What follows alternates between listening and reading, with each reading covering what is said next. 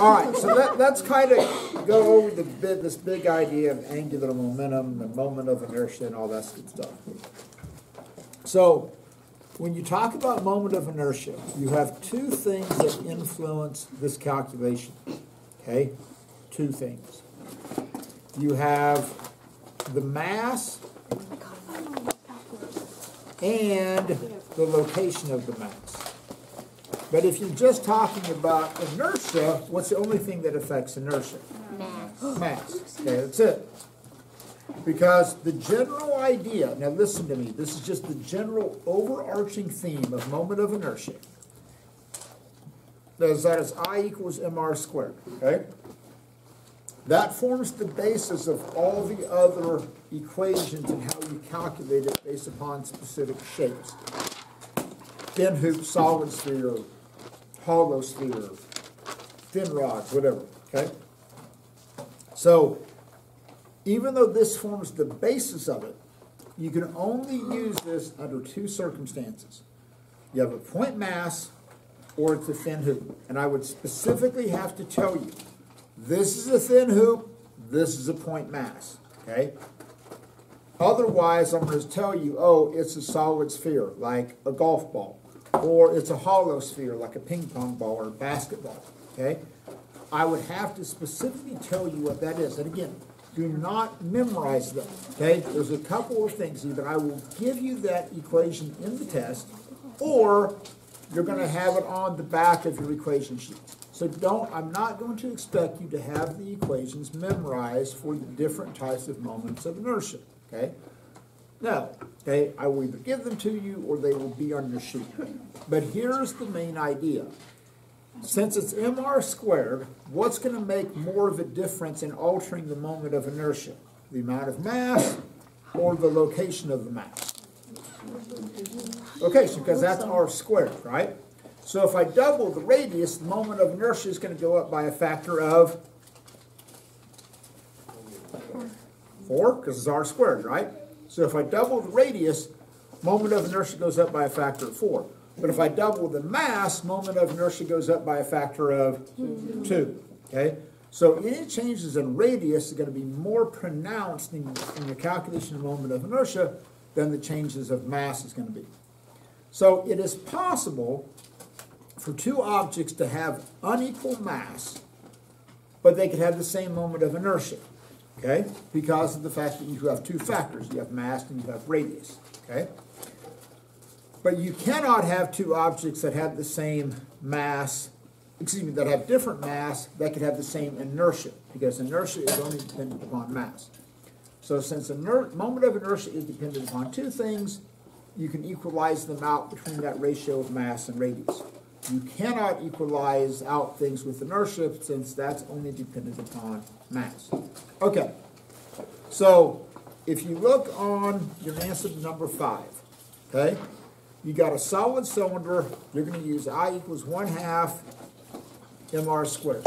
Okay? Don't use mr squared because it's not a thin hoop and it's not a point mass. So that answer on number 5 should be around 0.25. Okay? Because if that's wrong, everything else on that problem is going to be wrong. Okay? So that should be 0.25. So visualize this. Here's this solid cylinder, right? And maybe you've tied a string around it, or maybe you're just grabbing the side of it or doing something, but you're applying a force of 8 newtons tangentially to that. So obviously this thing is going to accelerate. So when you get to number 7, here's what you cannot do. Okay, listen to me. Here's what you cannot do on number 7. Because you want to find angular acceleration. So you cannot do this. You can't take force and divide that by mass and get the linear acceleration and then use A equals R alpha to get your angular acceleration. No, horrible, stop, bad, no. Okay? Mags? Yeah. Are you erasing? Maybe. Maybe? It's okay, I did that too. Hey, Okay. Maggie, it's okay, I did that too. We won it. We won. What did I tell you all yesterday? I know, but I was what like, did I tell you all yesterday? man. What did I tell you yesterday? What did I tell you yesterday? No, Not use to F do? equals MA. F equals MA. What did you do? I did that. I actually didn't use F equals MA.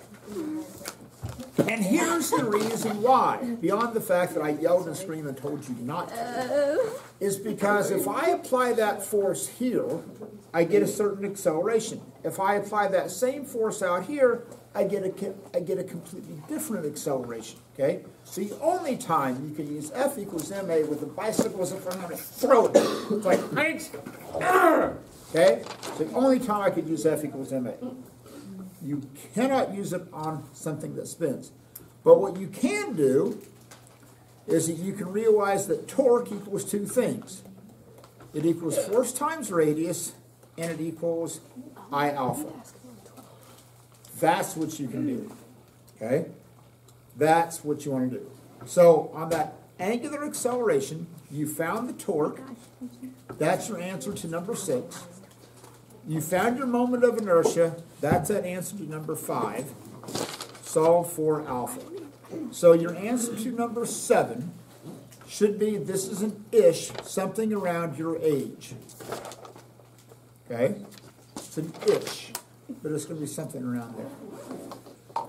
Since this all kind of builds off of each other, when you get down to number 10, that angular displacement, number of radians, should be around 800. Because that all kind of builds off of each other. So when you get down to number 10, you should have an answer around 800. Everybody cool on the front page? Yes, sir. Okay. Now, let's talk about number 12. Yes. Okay? So there are certain great conservation laws in science. Okay?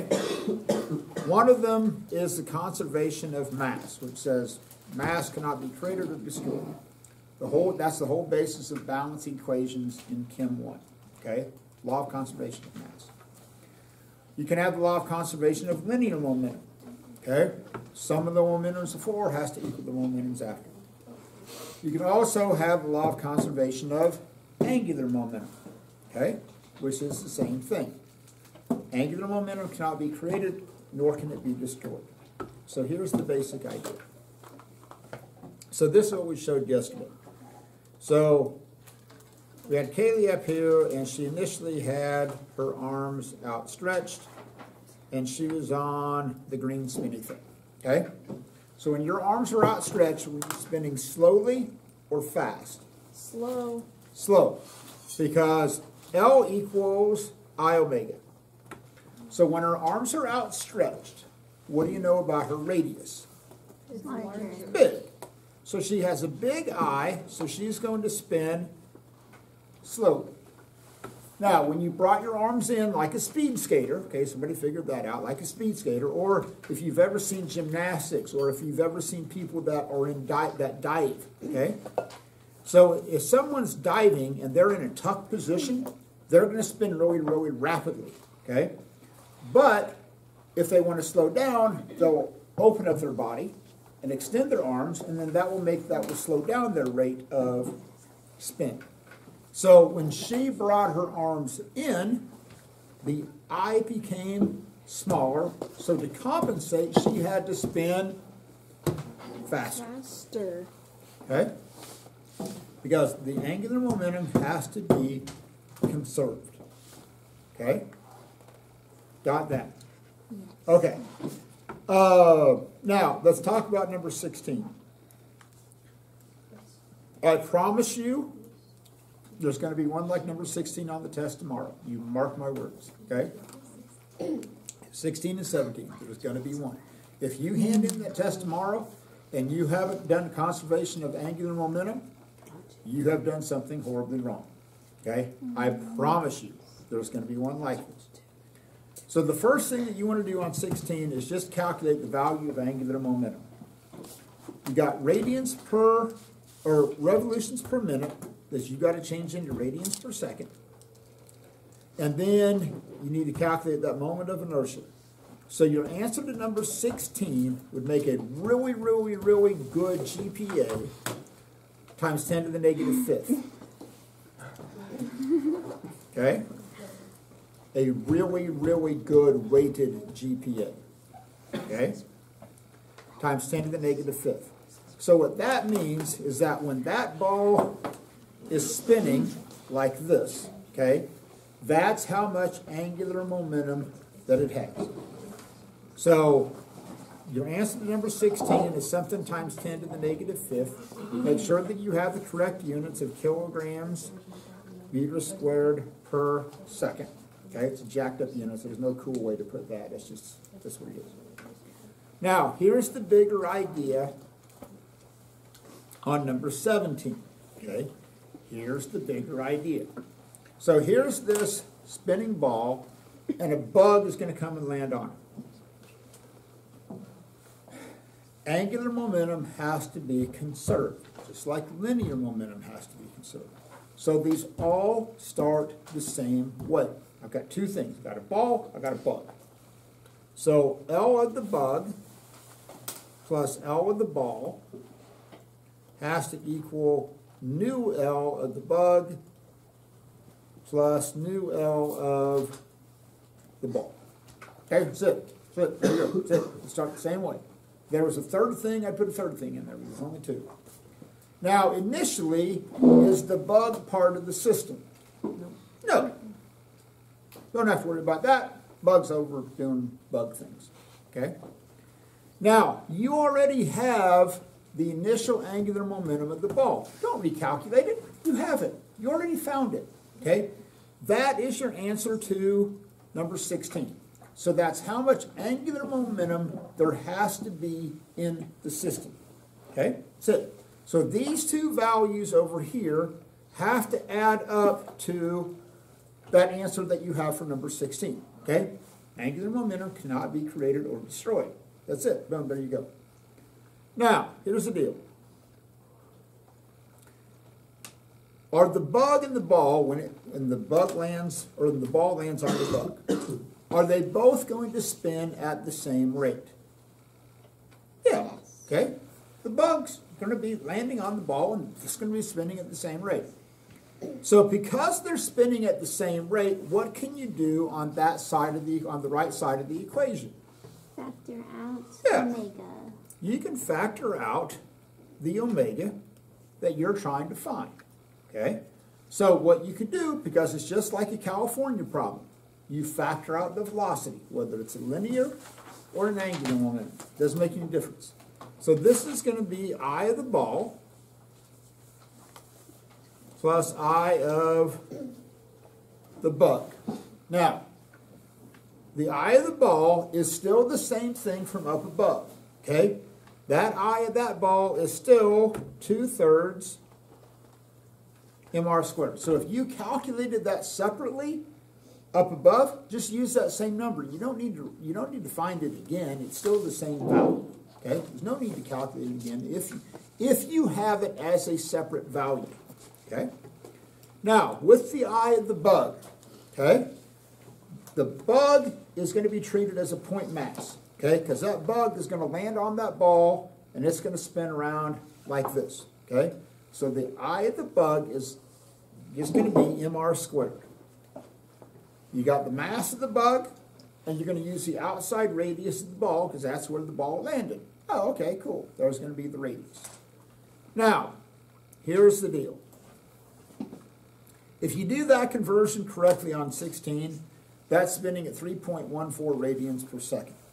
Okay? That's what you should have as your omega on 16. It's 3.14 radians per second.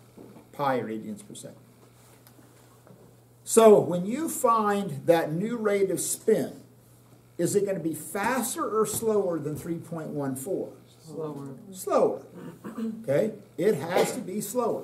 So your answer to number 17 has to be less than 3.14. Otherwise, you've created angular momentum. Okay? Got that? Good? Fantastic. I promise you, tomorrow, make sure you understand 16 and 17. There's going to be one like it. Okay? Just telling you. All right, now let's talk about number 18. So in 18, we're going to try and find the angular momentum of the moon as it goes around the Earth. Okay? Now, we're not trying, there's two, the moment of inertia of the moon, there's actually two values. There's the moment of inertia of the moon as it spins on its axis. So that has a moment of inertia just as it spins on its axis. But you don't have enough information to have that because you don't know the radius of the moon. Okay, so that's not what I'm asking you to find. I'm not trying to ask you to find the moment of inertia of the moon as it spins on its axis. I'm asking you to find the angular momentum of the moon as it goes around this strange rock that we're on. Okay? So, because it's a point mass, you're going to use L equals I omega. And because it's a point mass, that's going to be mr squared.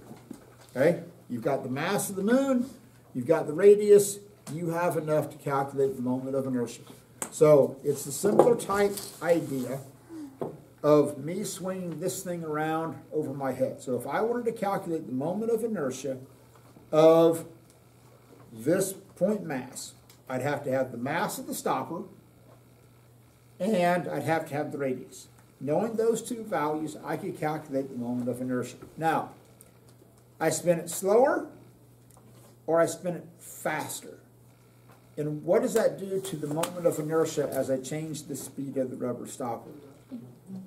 Absolutely nothing. But what does it change?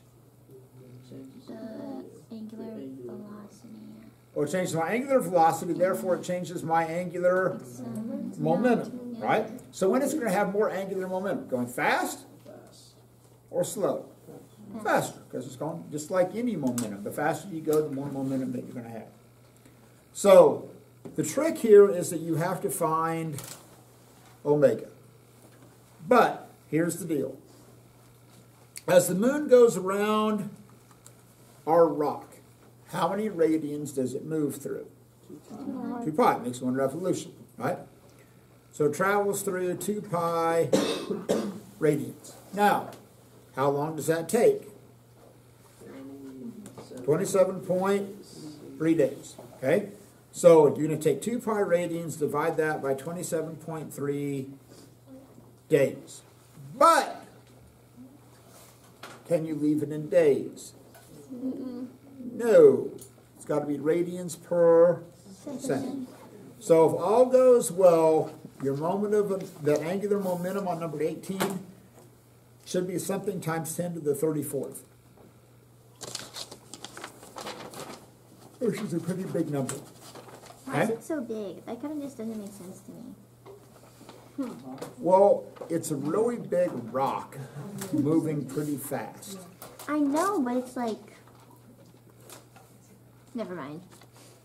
That makes sense. It's in meters, not radians. Yeah. Okay. And I All right. that and I was like...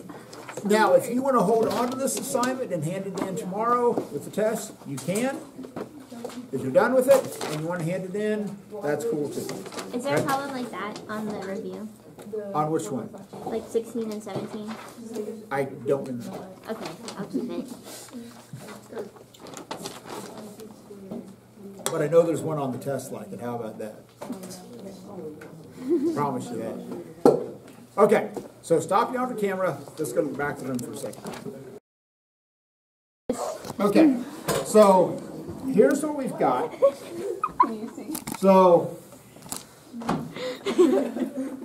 Nikki B's got a cart and a 500 gram mass. I just have a cart, okay? But there's a 50 gram mass tied to the end of each string, okay? Same force is going to be applied to the system. 50 grams, 0.05 kilograms, 0.49 newtons, okay? So both carts are going to have the exact same force applied to them. So when I let go, what's going to happen? It's going to accelerate, right? Is the momentum going to change? Yeah. Yeah. I can't believe there was hesitation. Yes. Okay. I don't know. It's a trick question. Maybe the mass decreases and you have I need my negative formula mass. sheet. Okay, so I let go, I change the momentum, right? Nick lets go, his momentum changes, right? Okay. So, which one is going to have the bigger acceleration? My cart or, let go of yours, Nick's cart? Your cards. Why? His has bigger mass inertia. Wait, was it what moment of inertia? Yeah. This has nothing to do with moment of The inertia. lower mass. Oh. Smaller mass, same force, right? Okay. F equals ma. Heard of that? Really? You've never taught us that. Okay. So, same force, I have less mass, therefore I get greater acceleration. Nick has more mass, less acceleration. Okay? So here's what we're going to do. We're going to let go, okay? And I'm going to go like 1,001, 1,002, and then we're going to stop the cards. Okay? So we're going to let go at the same time. Okay, you ready? Focus. All right? Got it? Okay. So let's put them all the way back here. Okay, like this. Okay, you ready? We're going to go 3, 2, 1, go. 1,001, 1,002, and then we'll stop it. Okay, you ready? It's choreograph. Ready? 3, 2, 1, go. 1,001, 1,002. This is the Okay. one, Nick. You do that. Okay. Which cart underwent the greater change in momentum? My cart? Nick's cart? Or was it the same? It's the same. Why? Force same time. Yeah. Force times time equals what? Change in momentum. Change in momentum. Was it the same force acting over the same period of time? Yeah. Yes. Now, whose cart was going faster? Why? Less mass. Less mass. But they have the same momentum. Good with that? So to have the same momentum, because momentum is, our final momentums are the same. I have less mass, therefore mine has to be going faster. But they're both going to end up with the same momentum because it's the same force acting over the same period of time. Okay, now go back. Now, this one we're going to let go of it, but we're going to put your finger, we're going to stop them at the same distance. Okay, it's about like it. Okay? All right, so you ready? 3, 2, 1, go. Now, which one underwent the greater change in the momentum? Mine, Nick's, or was it the same?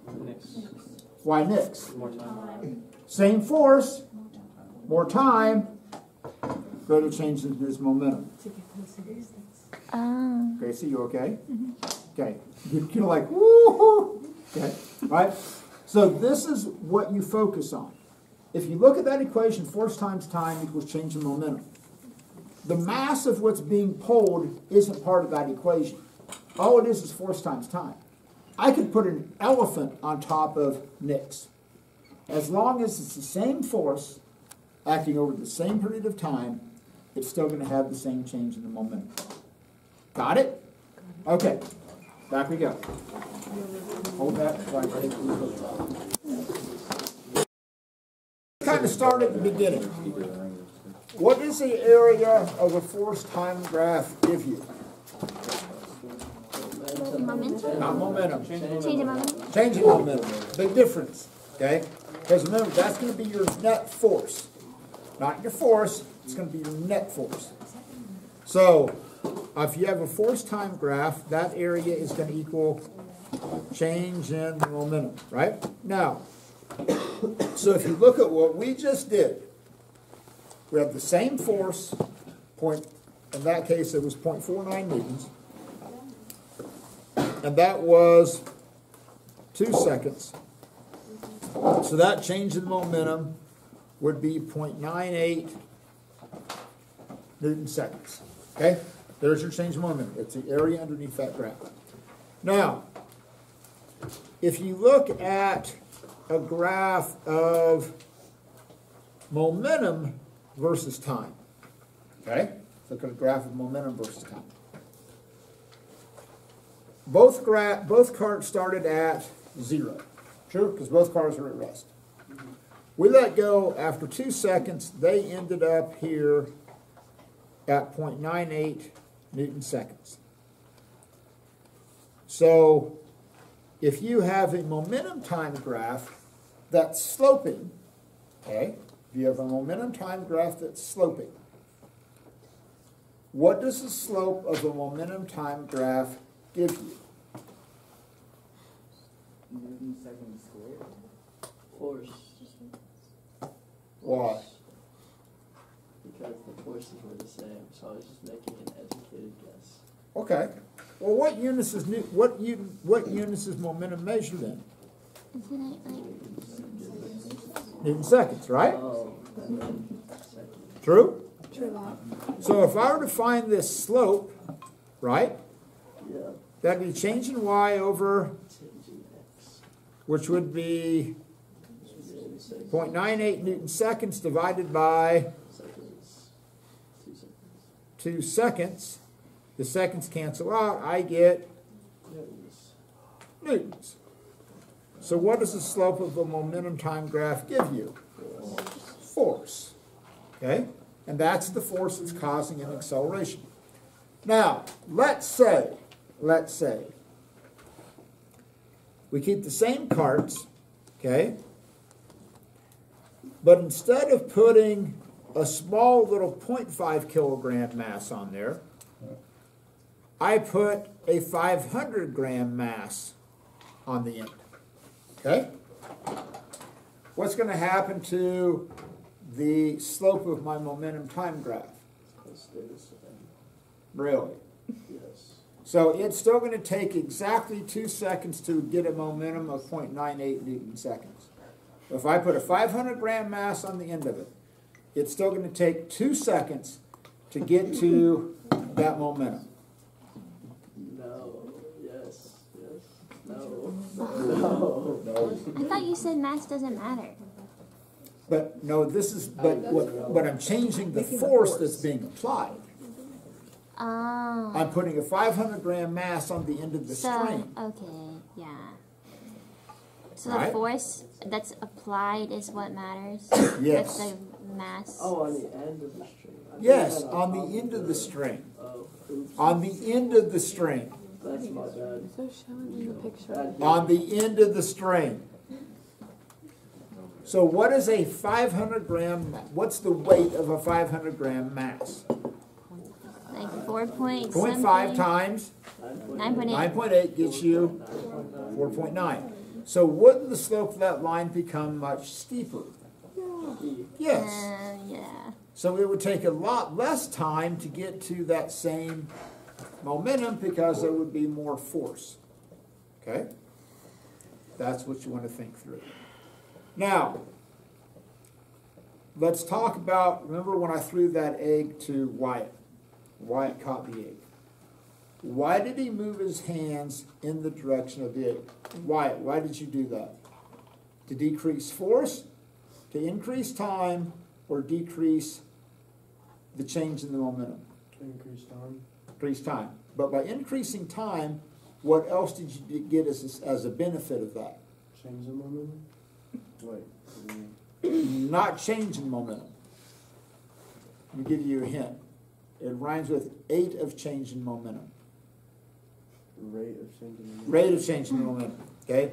So when he caught it, he was trying to decrease the rate of the change in the momentum. So remember, when Wyatt caught that egg came in with a certain amount of momentum. So when he cradled it, he was trying to make that line more shallow. Now go back to this. This is a momentum time graph, right? So the slope of a momentum time graph gives you force. So by having it cradled, he increased the time. So here's the most common misconception. Oh, you cradled it so you decreased the change in the momentum. Why is that not true? Because the amount of Yeah, no matter how he catches it, okay, the final momentum of the egg is still going to be 0.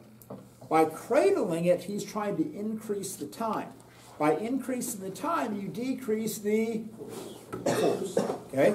So this decreases the change in momentum per unit of time. It doesn't decrease the change in the momentum. Now, if he goes, oh, Bergkamp, I'm going to live on the edge. I'm just going to catch it like this. Not going to cradle it. I'm going to live it on the edge, right? I'm a rebel, right? So if he catches it by not cradling it, what's that going to do to the change in the momentum? Nothing. Absolutely nothing. Final momentum of the egg is still going to be 0. But what's it going to do to the slope of that line?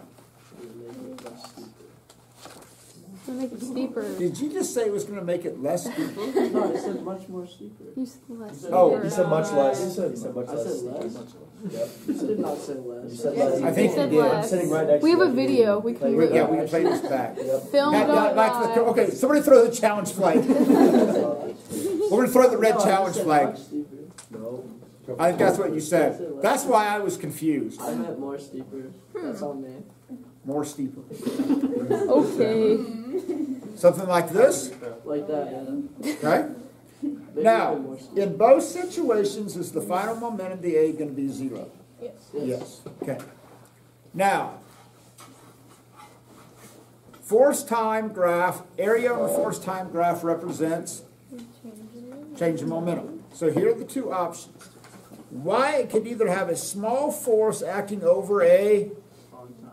long time, or he could have a small force or a large force acting over a Small time. small amount of time. In both situations, the area would be the same, right? Right. So when every time you drive your car, you don't know it, but every time you drive your car, you are making a decision about what that force time graph is going to look like when you drive your car. Okay? You don't know it, but you do. So let's say you're at a stoplight, right? Light turns green. When you press down on the gas pedal, depending on how hard you press down on the gas pedal, what are you changing? The momentum or the rate of change in the momentum? It's the rate of change in the momentum. So let's say you need to go from 0 to 40 miles per hour. Situation number 1, you romp and go, okay? Right? You're going to go to 0 to 40, but you're going to go there really quickly. Situation number 2, you go from 0 to 40 and you just barely press down on the gas pedal. Okay? Like there's a turtle that is outrunning you. Okay? Grandma. Okay? Right? Yeah. You're driving really, you can get to 40, Yeah. but it's going to take you a long time. Right? So, same thing is true when you hit the brakes. When you hit the brakes, you are fundamentally deciding the rate of change in your momentum. Now, listen to me very carefully. You want a big change in momentum. You want to change the momentum in your car a lot. Big, big, big, huge change in momentum. Okay? Small force, long time. Big force, small time. Big force, big time. Small force, small time. What will create the biggest change in the momentum? Are we voting? Big force, small time. What'd you say? Big force. No, wait, big force, big time. Why big force, big time? Yeah. Why big force, big time? Biggest area. It's the biggest area. If you want to create the biggest possible change in momentum, you're going to press down on that gas pedal and you're going to hold it there for a long time. Because that's going to create the biggest area. Yeah. Make sense? Okay. All right. Cool with that. Okay. So I promise you there's going to be like linear momentum problems. You're going to have like some car that's might be at rest, and then another car's going to move and it's going to hit it, and they might move off together. So if it's a California problem, let's say that this has mass M, And this is also has cart mass m, but it's moving at velocity v. So here's what I want you to think through. And you see, you're going to hate this. Like, oh, Mr. Burkett, there's no numbers. You are so mean. It's okay. So you have a cart with mass m that's at rest. A cart with mass m, identical mass, moving with velocity v, runs into said cart. The two carts join together and they move off. What's the new velocity of the system? V or 1/2 v or 1/4 v? What's the new velocity of the system after they move off together? 1/2 v? Maybe. 1/2 v or not to 1/2 v? I think so. I think I'm. Maggie, what are you yesing to? it's 1/2. Why do you think it's 1/2 v? I think you're right, but tell me why I think you're right. Double the mass. And to have the same momentum, you have to have The same, it has to be equal to the velocity it was in the beginning. Like it has to, it has to like equal half. It has to have half the velocity at the end. okay. Let's put this into a mathematical situation. Okay. Momentum of 1 plus the momentum of 2 has to equal the new momentum of 1 plus the new momentum of 2. True? True. Cool with that? Everybody cool with that idea? Yeah. Cart 2 is at rest. It has no momentum. So this is just going to be mv, right? Don't know what the numbers are. Don't care what the numbers are. That's just the momentum. Mass times the velocity, right? Now, because they move off together, what can you do over here? Combine the mass. M plus And times v prime. Now, check my math, but if I take m plus m, I get 2m. So to make this equal, what has to happen to my velocity? It has to be half as much. yes. Okay? Seem reasonable. Yes, sir. Okay. All right.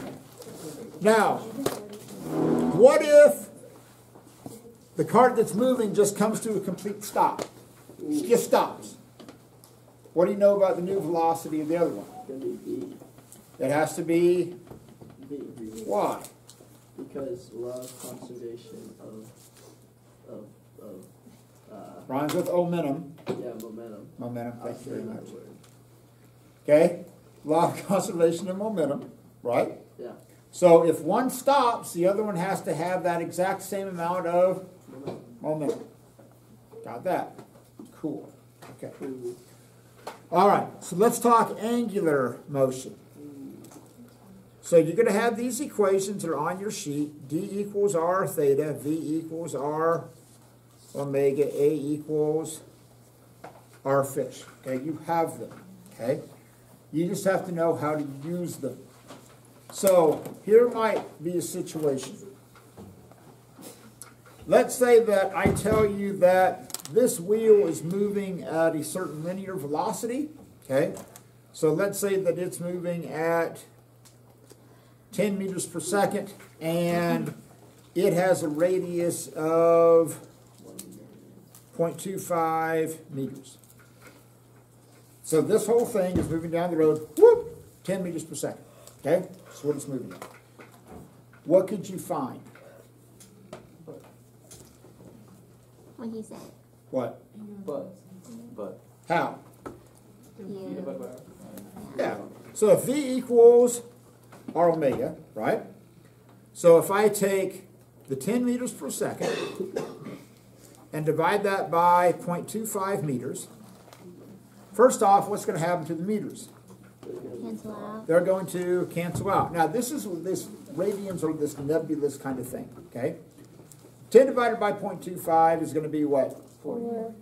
40? 40, and then your units are like per second. But this is where the radians kind of float back in. That's why I said this nebulous thing, they're there, but they're not there. So that's going to be 40 radians per second. Okay? Got that. Now, here's this wheel, it's spinning at 40 radians per second. Is 40 radians per second the same on the outside as it is on the inside? No. Wait, I thought so. Hold on. Yeah. Wheel is spinning at Yes. 40 radians per second. Is every point on here moving at 40 radians per second? Oh yeah. Yes. But does every point on there have the same linear velocity? No. No. So when you see that 10 meters per second, I'm going to either tell you it's the tangential velocity or the linear velocity. That is dependent upon radius, because the points closer to the circle, they aren't moving as fast in terms of meters per second as the points on the outside. This is why, if you've ever been to a track meet, okay, they stagger the starts. Why? Because they have different actual distances. They have different, well, they're going to travel the same distance, but if you're running in like this, and you start everybody at the same point, Mags, you know a little bit about track. If you lined everybody up in a line, going into a curve, is everybody going to travel the same distance? No. Who's going to travel the longest distance? Outside lane. So if you did this, guaranteed, if everybody's running at the same speed, who's going to win? Person on the inside. Why? Because they have the shortest distance. They have the shortest distance to travel. Okay? So if you line me up, heck, I might even win if like we did that. You put me on the inside, like Brookham's in a wheelchair, but he's got a shorter distance. I might win. Okay? All right.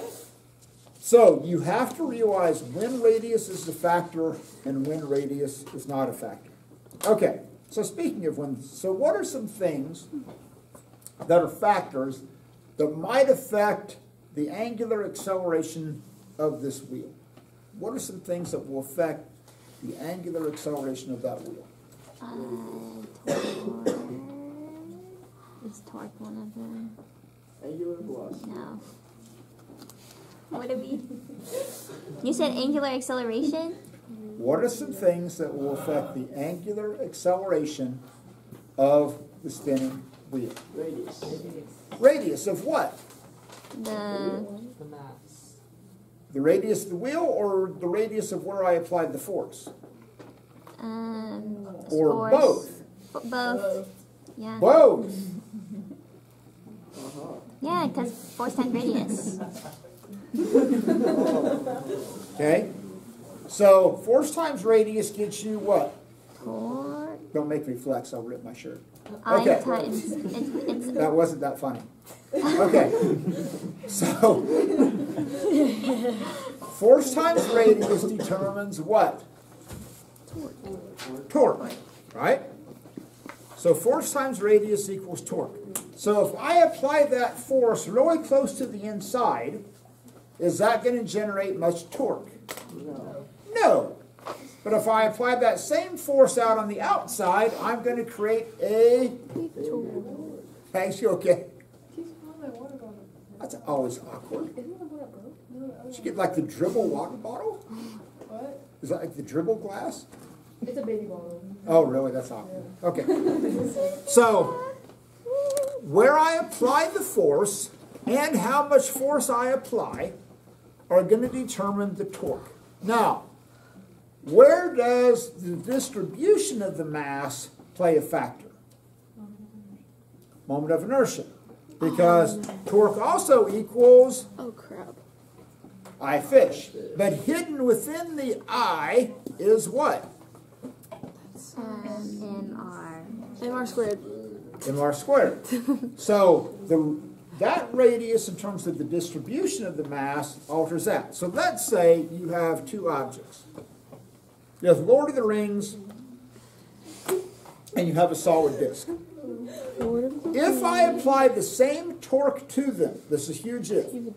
If I apply the same torque, which one will accelerate faster? The solid one. Solid. The solid disk. Why? Smaller base. Smaller moment of inertia. Right? Smaller moment of inertia. Because the Lord of the Rings has all that mass concentrated toward the outside, that's like this, okay? This one is going to be more like, the disc would be more like this, okay? This would be like the Lord of the Rings, okay? Very tough to get moving, but once you get it moving, it is tough to stop it. Okay. So, when you talk about radius, you have to be very careful. Are you talking about radius in terms of where the mass is located, or are you talking about radius in terms of where the force is going to be applied? Okay? Because one affects torque, the other one affects the moment of inertia. So be very careful about that idea. Okay. Let me see. Hockey puck slides along, and it runs into an octopus that was thrown onto the ice. Okay? Hockey puck has a mass of 0.1 kilograms. The octopus has a mass of 10 kilograms. They hit, they move off together. Okay? Which one will undergo the greater, let me ask you this. Which one will experience the greater force? The hockey puck or the octopus? Do you see? Or is it the same? The same. Why is it the same? They have different masses. Equal and opposite forces. What's Newton's third law? For every action there is For every action there is a... equal and opposite. Now, are there any contingencies upon mass? No. No. Okay? This is Newton's law. This is not Newton's, well, I don't know, maybe. A little wishy-washy. Only on Okay? Wednesdays. No, it's a law. Okay? It is a law, which means it's invariant. Which one will the hockey puck undergo a change in momentum? Yes. Yes. Yes. Will the octopus undergo a change in momentum? Yes. Which one will undergo a greater change in momentum? The hockey. The hockey puck or the octopus? Or is it the same? It's the same. Why? With the law of conservation. The law Momentum. of conservation of Momentum. momentum.